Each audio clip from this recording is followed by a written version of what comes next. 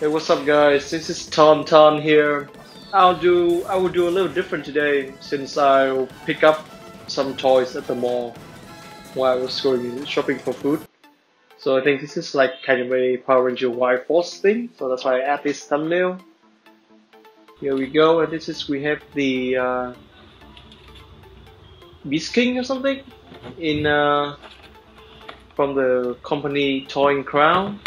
What is the company? And you have the beast here, the pictures, and all the beast machine here. Kind of resemble to Power Ranger. This is Mammoth King. This is Wolf King. That's like the letters in kanji or something. There's the Wolf King. That looks kind of strange. Saber-Tooth King. And down here you see Caribou King, and we have Zebra King. 5 kings met an emperor, and in the back we have the instruction of how to construct the robot. Or the steps. Let's crack this open. And here we have the other kings. Pretty nice figure. The colors is cheap. This is Mammoth King, Caribou King, Zebra King, Saber-Tooth King, and Wolf King. That's the mammoth itself. It's all the size is in the back. That's his tail. Back to the front. This is the old concept art of the Wildforce Power Ranger for the mammoth. A really nice concept art, and as you can see, it can self-transform into a battle station. I really love this. I don't know why they didn't do it.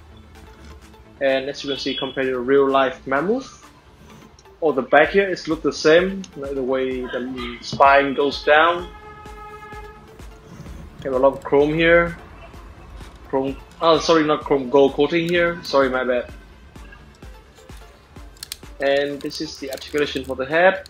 This for the nose. Really nice and flexible articulation. The ears can flip. And I really love that detail. It looks like a real elephant over there. Back to the leg. As you can see, they're black and green here. All black. And the tail is made from a rubber material. Flexible and bendable.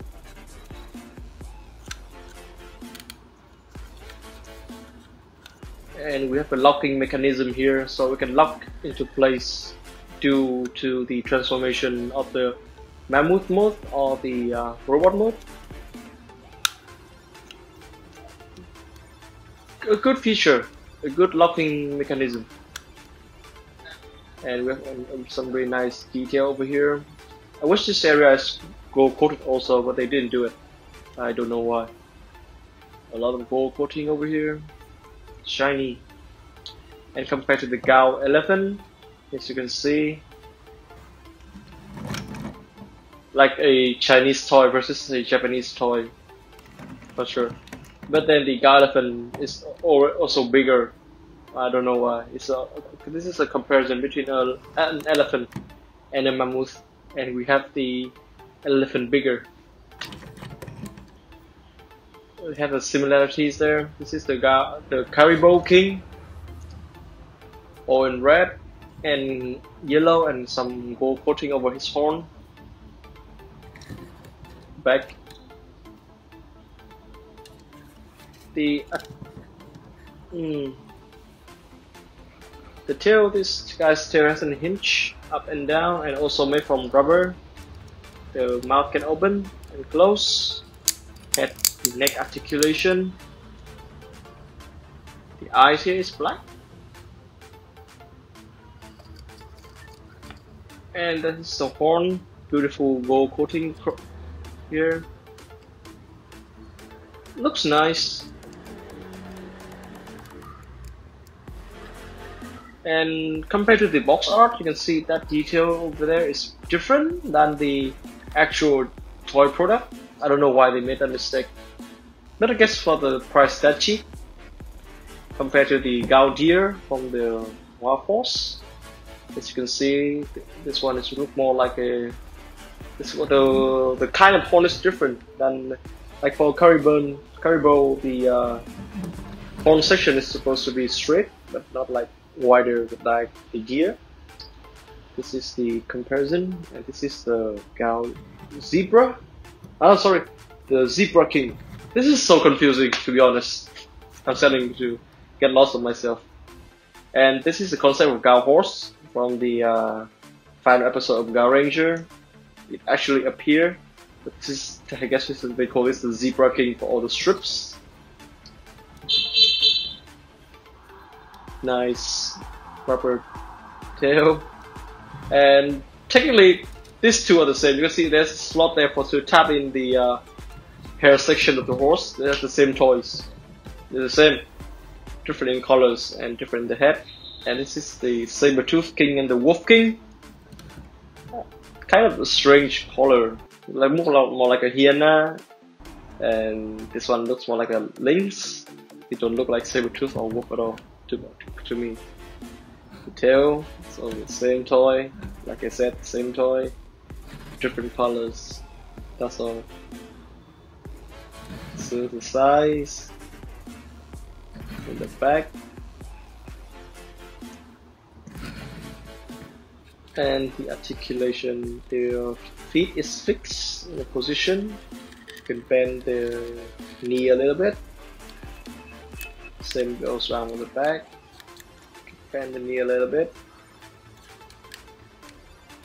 and the mouth can open and the neck can go up and down. So the tail, rubber material, this one the same.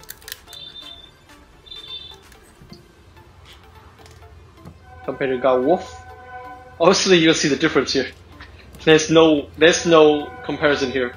To be honest, it's just the way the Wolf is way better than this thing here.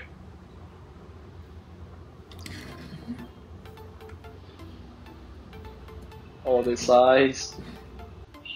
And now to transformation to the robot mode. Push down the tail. Flip, push in the leg. Bend them up like so. And lock them in with the second slot. Push them in, that is locked. Nice and secure.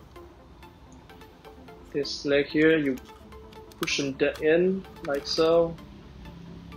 There's that tab. You flip that tab out. Same one goes from here. As for the head, you just simply push down the nose section, and there we go. Got his face. Like so. Open up, and then push this up for the horn. And then we have the body, the torso. As for the arms now, just push that in, bend that out, second one, same.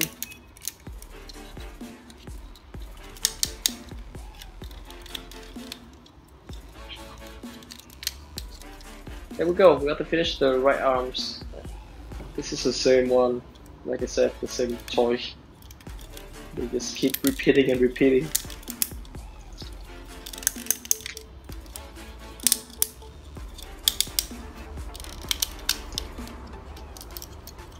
There we go. And for the leg, this is quite an interesting part. I will tell you why in a few moments. Like that. Like that. Flip that in. Like so. Bend down the neck so you have animal boots. Flip that leg in. There's a tab there. Push that in. Rotate this part like so. This is an interesting part because actually the Wildforce or Ranger never have any Megazords with like the hip section is created from two different machines. They're all in one. It's like the Buffalo and the Rhino, but this one is different. I like this feature. It looks different and look balanced. Tap them in like so. There's two slot there. There's two taps here. We tap them in like, give me a second. Hard plastic. There we go. Push the right arms in and the left arm. And there we have the Beast King. in his robot, fully combined from all the sides, very colorful, appeal to children. I'm just gonna give him a full rotation so you can see.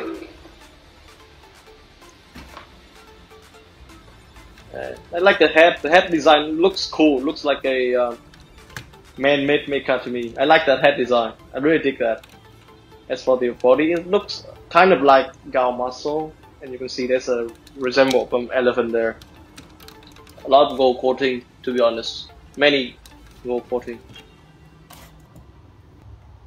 The hips joint, like I said, they miss a bit of details, like some red paint over there. What a shame, to be honest.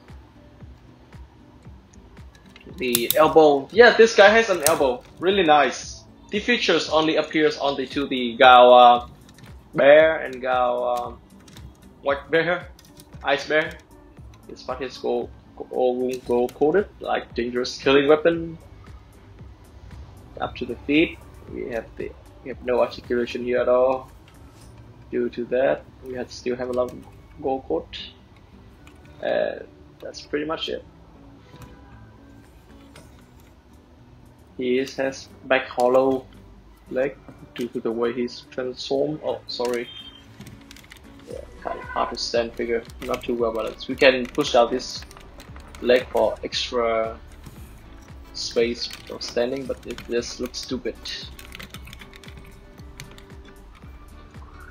Now comparison to Gao King, it's a little bit taller, on the same size, kind of, but he's wider, that's for sure, compared to size. Not too many resemble there. We can see the similarities with the wolf to the tiger. And a nice thing is that this guy has the same tab section as the Gao animal. So they are compatible, which is nice.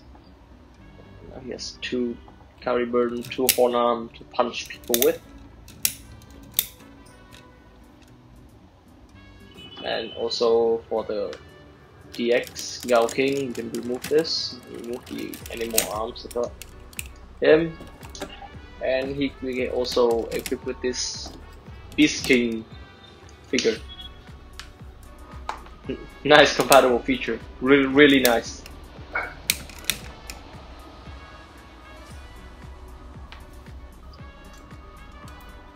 Again, more combined, the same tabs.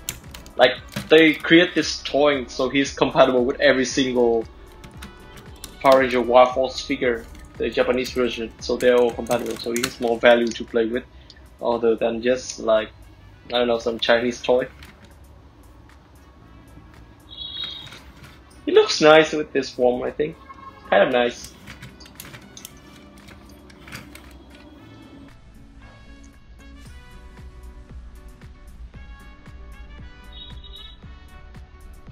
There it is. And a few little thoughts.